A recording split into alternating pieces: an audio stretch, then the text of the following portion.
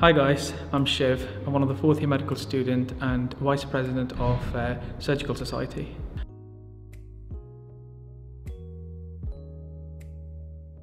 So just quickly sort of summarising why I have an interest in surgery. Coming to medical school was a big decision in itself in first year. Being as a first year medical student, it's quite difficult to sort of think about the career at that time.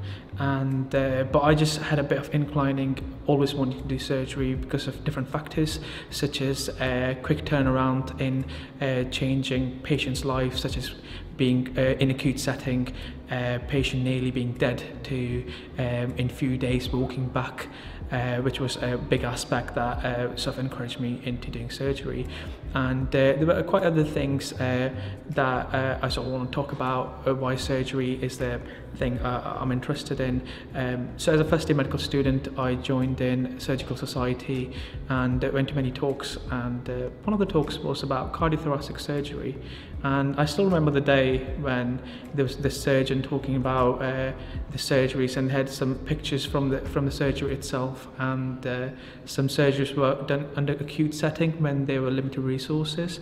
And despite the fact there weren't many resources and it was time pressured, the surgeons used their skill sets and used their experiences to sort of bring the operation with the team into a standards high enough to actually save the patient life and increase quality of life, and sort of a quick turnaround in that sense.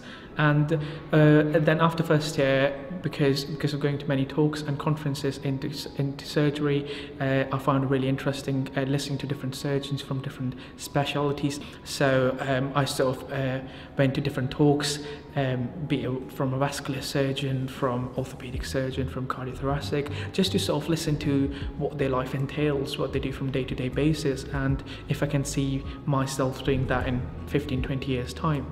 And from that, I sort of wanted to be part of the Surgical Society, and for those reasons I ran for positions on the committee and was elected as a chairman.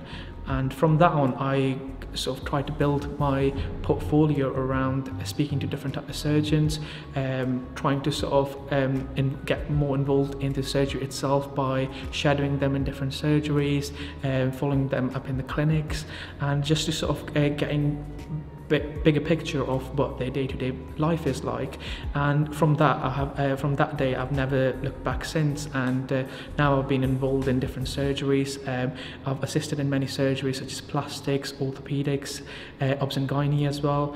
And it's just every different surgery. It's not a single day is same, and that's quite interesting, because you have different patient every day and you go through different procedures every day, and it could range from being really complex to being a simple elective procedure.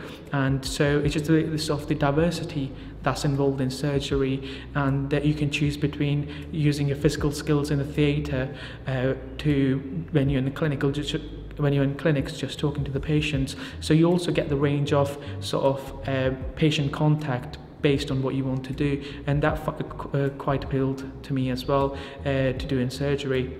And for those reasons, I actually got really interested in surgery, and I reran for another position for Surgical Society this year, and I'm a Vice President for Surgical Society for next year.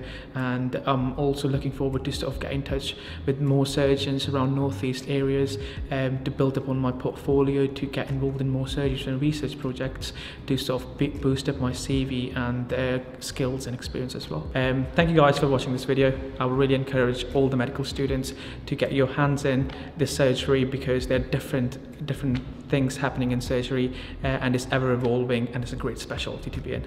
Thanks. Yeet.